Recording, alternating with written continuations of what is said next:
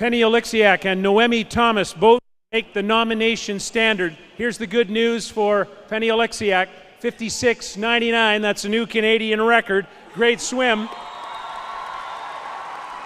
You're only 15 years of age. Tell me what it was like to get that done here in Toronto.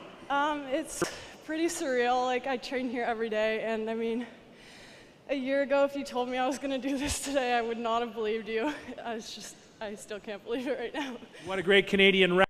Noemi, you were right there, almost, well, you broke the old Canadian record, 57.02, great swim. Your thoughts on getting to the games?